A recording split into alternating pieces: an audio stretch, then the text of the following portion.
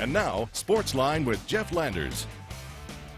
As the Skyline basketball team prepared to face former teammate and current Highland Ram, one Grizz player told Sportsline they weren't planning to play the game as if it were Skyline versus Mason Baker. Instead, just another conference game. Baker returned to Skyline with the Rams after transferring over the summer.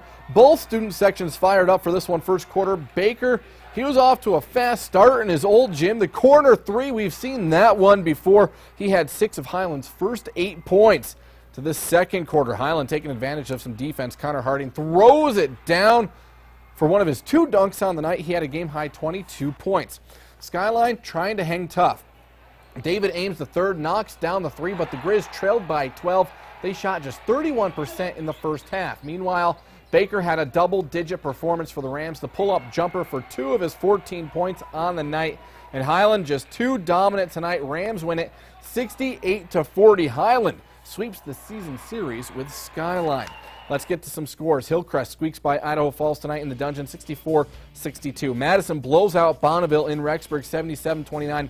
Blackfoot picks up its first conference win in nearly 2 years, 61-56 over Rigby. Preston defeats Century, 59-31. Snake River over Teton tonight in Bingham County, 51-42. Butte County knocks off Chalice on the road, 64-45. One more boys score. West Jefferson beats South Fremont, 52-46. And on the girls' court tonight, Mackey gets by Water Springs, 30-23.